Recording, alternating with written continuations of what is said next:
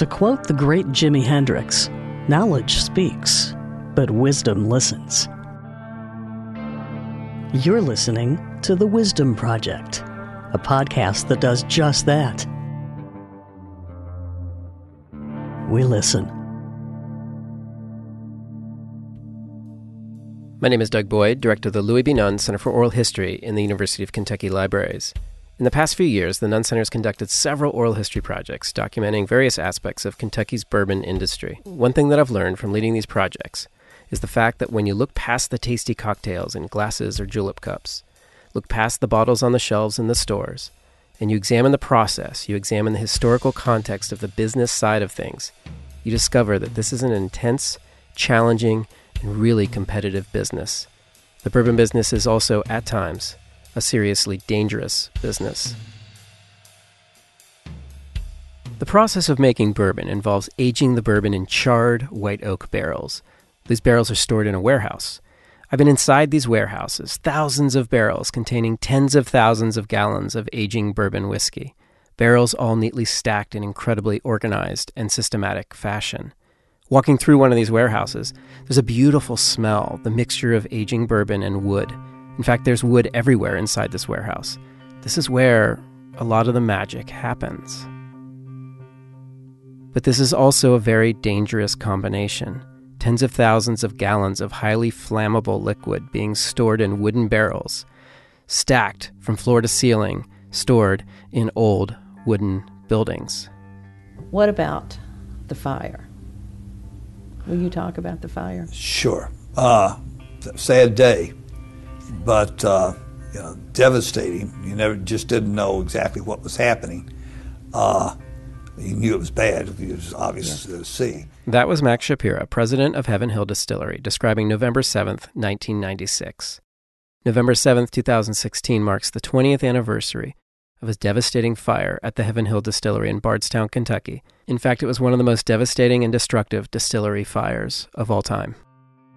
The Heaven Hill Distillery is situated about a mile outside of Bardstown, a lovely town in Nelson County, Kentucky. It's about 40 miles outside of Louisville, and it's home to several distilleries. Heaven Hill is known for such iconic brands as Heaven Hill, Evan Williams, Elijah Craig, Larceny, Old Fitzgerald, Parker's Heritage Collection, Henry McKenna, just to name a few. Heaven Hill was started in 1935 by members of the Shapira family in Bardstown. It's not only one of the largest bourbon companies, but one of the largest spirit companies in the world now. This global company continues to be run by the third generation of the Shapira family, specifically Max, who we heard from earlier. Another important note in bourbon history and genealogy, Heaven Hill has deep roots with the Beam family. Yes, as in Jim Beam. Now, Joseph Beam, first cousin to Jim Beam, was the original master distiller for Heaven Hill. In 1946, Earl Beam, the son of Jim Beam's brother Park, migrated from Jim Beam to Heaven Hill. Later, Earl's son, Parker Beam, became Heaven Hill's master distiller. An iconic master distiller indeed. Now his son Craig Beam has now followed in his footsteps and become master distiller as well. In fact, Craig was at the distillery when the fire broke out. Well, I was here on that day, and that was November the 7th. It was about 80 degrees, which is kind of unusual for that time of the year. The wind been blowing all day long.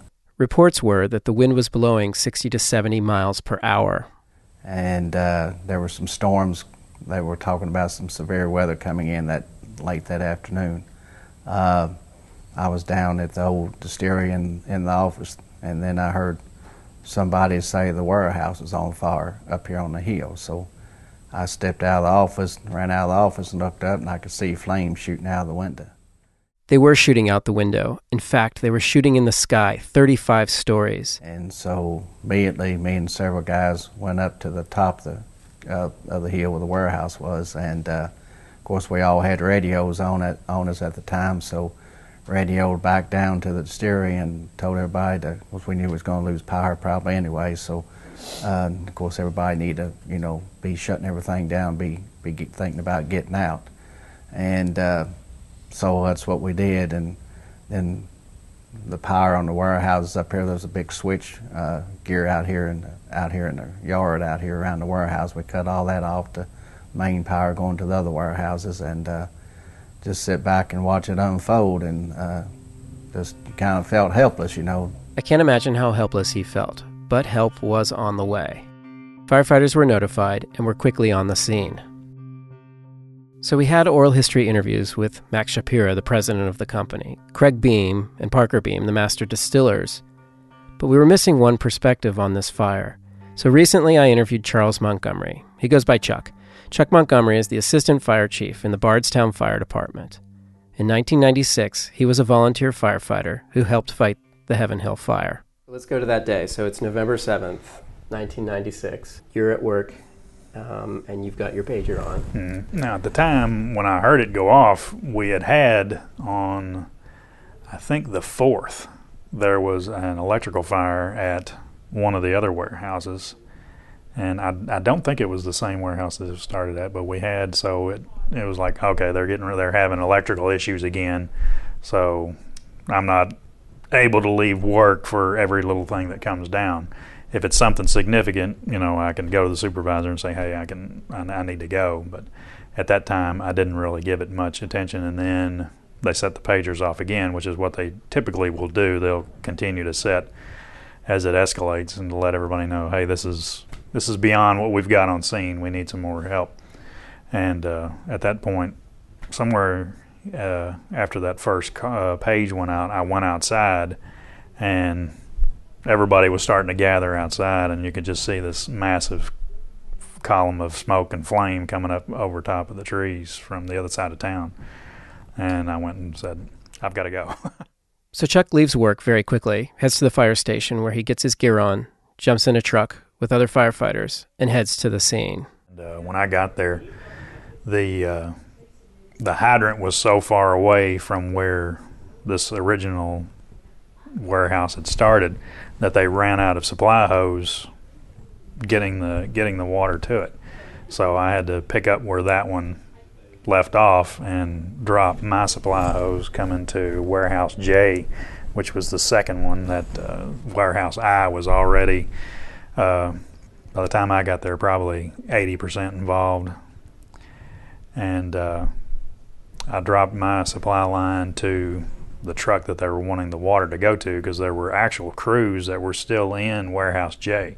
They had gone inside to try to see what they could do to get some blocking there, putting water on the fire if there were whatever was starting on warehouse J, but it was starting to heat up very fast in-house in warehouse J, which was the second warehouse that ended up burning. In this particular location of the distillery grounds, the warehouses were laid out in a grid. Now, they were a fair distance from each other, but because the flames were so high and the wind was so strong, flames were beginning to reach out and affect the buildings that were adjacent.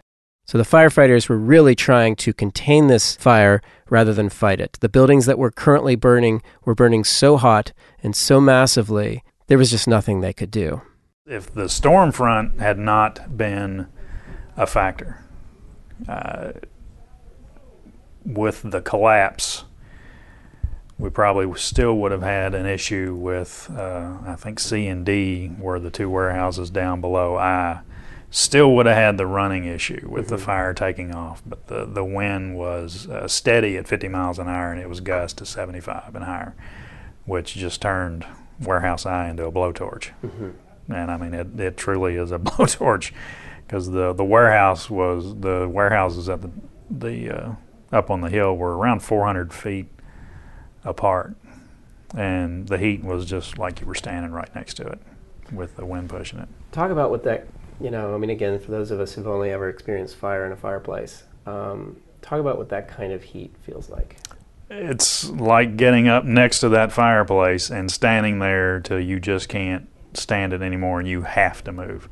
It was like that with dealing with that, because when I got my truck in place, which ended up getting stuck because I was told to pull down next to warehouse J and pull a hose around the backside and start wetting down the outside. And they had walked on the ground, but nobody drove a vehicle over it, anything as big as a fire truck, and ended up burying the truck that I was driving all the way to the axles. So So we still went ahead and pulled the hose off, myself and another firefighter that was on the truck, Dale Segersey. We went around the back side of the warehouse and started working from that side, on the side that was closest to I. But it was so hot and the wind was blowing so hard that when we tried to spray the water up on the side of the building, the wind would just push the water right back toward us. I wasn't getting the distance that I needed to effectively wet the side of the building down, and it was just, and this was a 150 psi stream. You know, it wasn't like a little garden hose. You got your finger over the end of it. I mean, this was 150 psi, and it's breaking the stream, or the wind's pushing so hard it's breaking the stream over before I can even get any distance at all.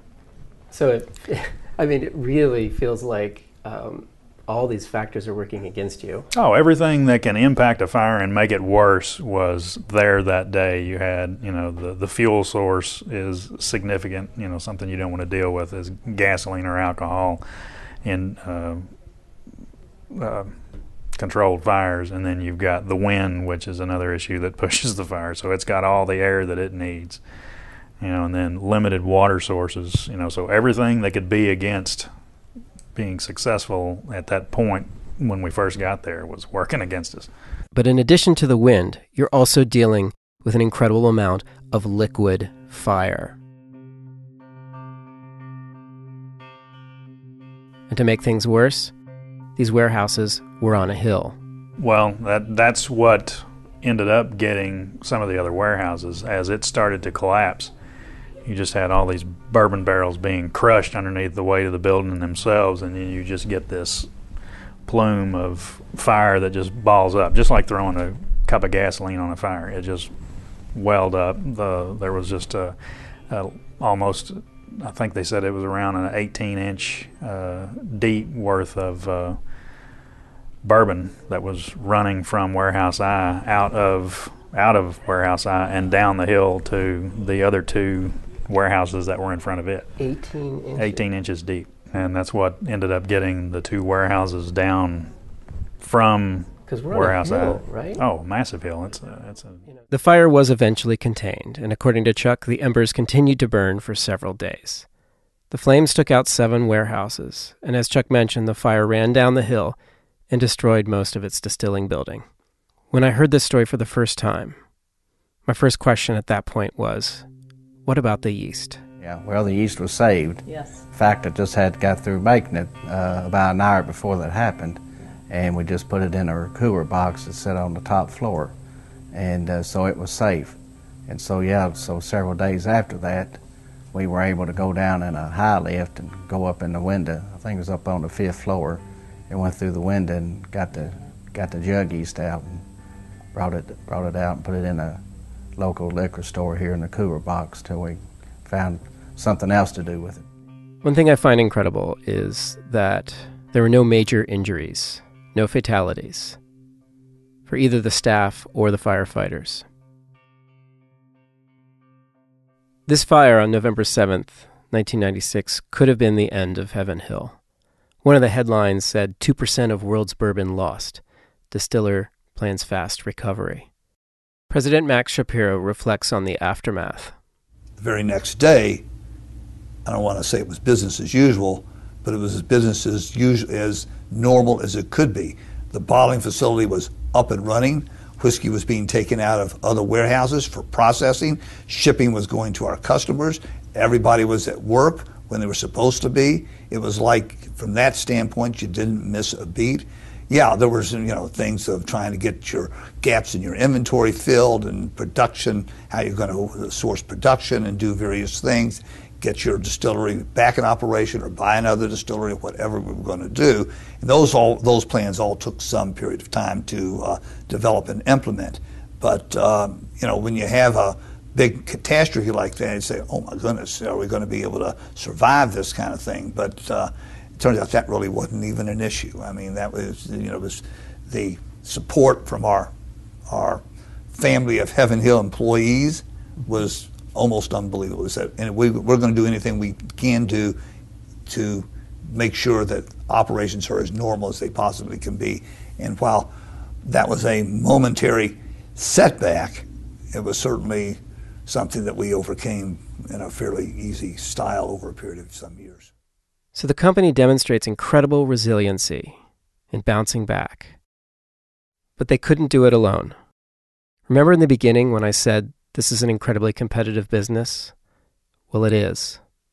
However, in the moments, in the aftermath after the fire, the bourbon industry rallied around Heaven Hill. But yes, everybody chipped in the next day. We, got phone calls from all of the distilleries, all of our colleagues. Everybody was, lending a hand and be willing to help us out and do anything possible that they could.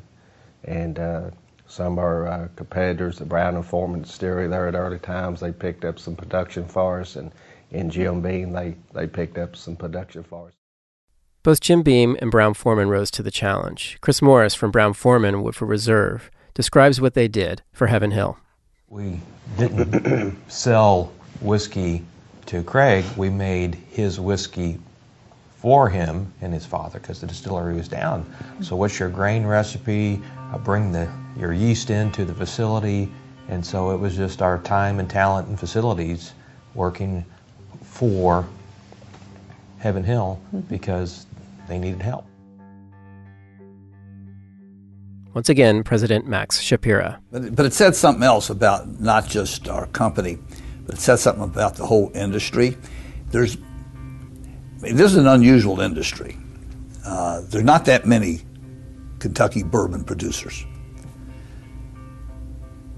And we may kill each other to sell that last bottle in XYZ store in a lower part of town somewhere, wherever it might be, around the country, around the world. But when there's a problem for an individual member or for the industry collectively, this is an industry that works together as really